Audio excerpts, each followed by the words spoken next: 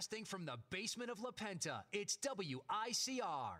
Hello, everyone. Welcome back to the Sports Vault. Jersey Joe Archino back here. And while it does feel like baseball is back because it's on the TV, it certainly does not from a weather standpoint. Yesterday in New York, just a gross, miserable, rainy, cold day. Obviously, the Yankees having their home opener rained out because of it. And then today, it is just cold. And, of course, we kind of knew going into whoever sat through the Yankees home opener today and seeing the loss, they all kind of knew, you get the loss, but sitting through the cold, it just makes everything a little bit more painful. But I think if you look at the first couple days so far of the season that we've seen now, the one team that has to, of course, would have had the biggest accomplishment would have been the LA Dodgers, winning again 15-0 against the Padres. The biggest home shutout, the biggest shutout on opening day in MLB history. And it's one of those things where, again, you don't read anything into Major League Baseball for a long time. I mean, really, you don't start to really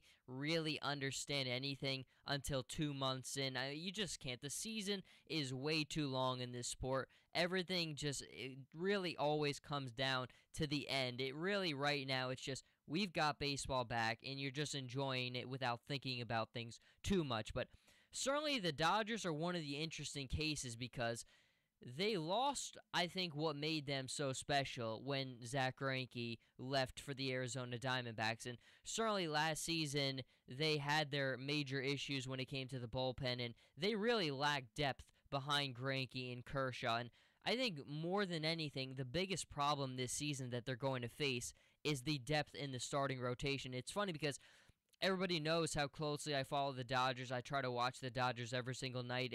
The Dodgers and the Yankees, probably the two teams that I watch more closely than anyone.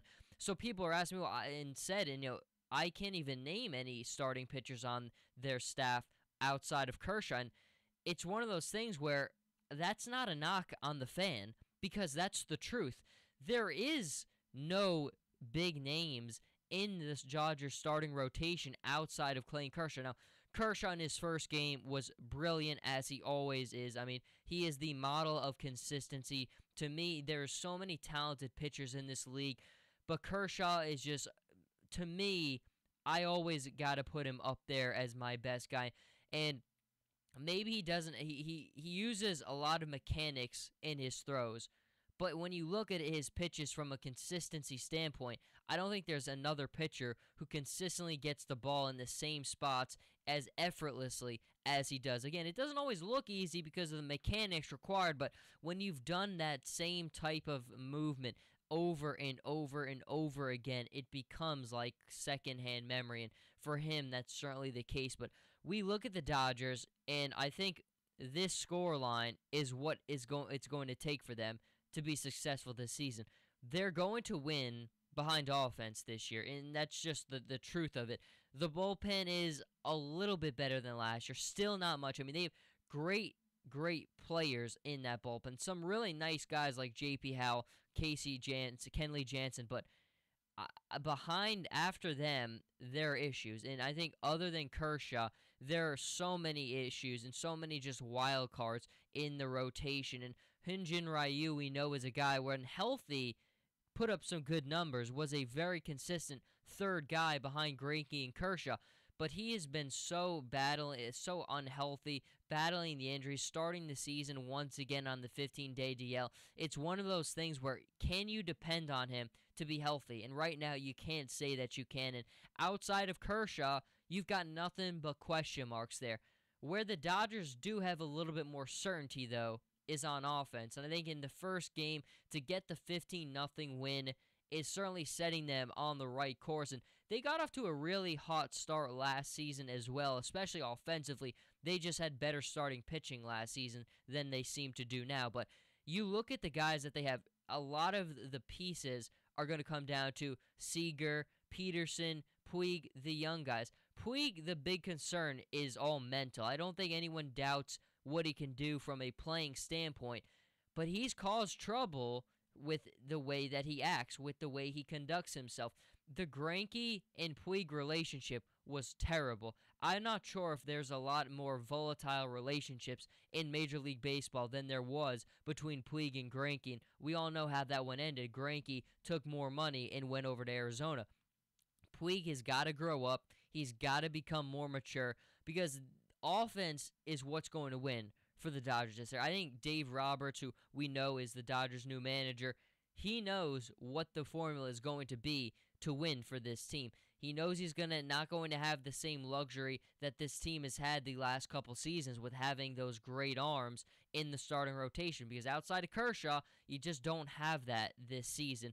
It's going to come down to the offense. And on the offensive end, there's not a lot of teams in baseball who have the same level of depth on the offensive end like the Dodgers do. You look across their star-studded lineup, and my goodness, they have got a lot of bats, and even guys coming off the bench, they've got tremendous amounts of talent. I mean, when you can switch out a guy like an Andre Ethier for someone else, that's true depth, and that's true depth that not a lot of other teams have, but Joc Pederson, of course, has got to take his game to another level. He showed the ability to have tremendous power in this league, but what he did not show was the ability to be a consistent hitter in this league. And I think now that he's gotten more at-bats, he's really had a full season under his belt, he's going to continue to grow because he's a guy who's worked very hard this offseason. You follow the Dodgers offseason programs, and you know he was always around, always trying to get better. And for him, this is a big season, and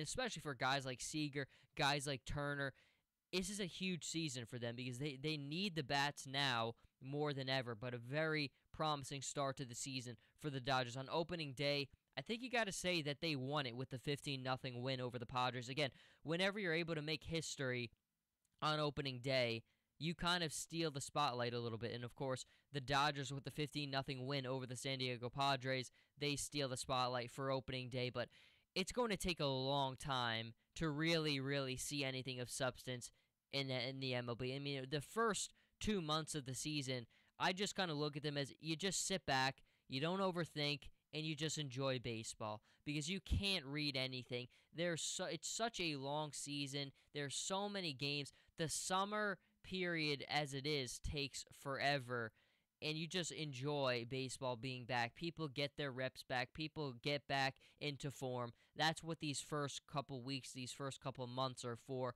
and then you can worry about the serious stuff later. But for now, just enjoy the fact that baseball is back. I think I know most people probably are. But until then, Jersey Joe Archino here with the Sports Vault. You can follow me on Twitter at Joe Archino and on Instagram, Jersey_Joe_Archino. And I'll see everybody next time.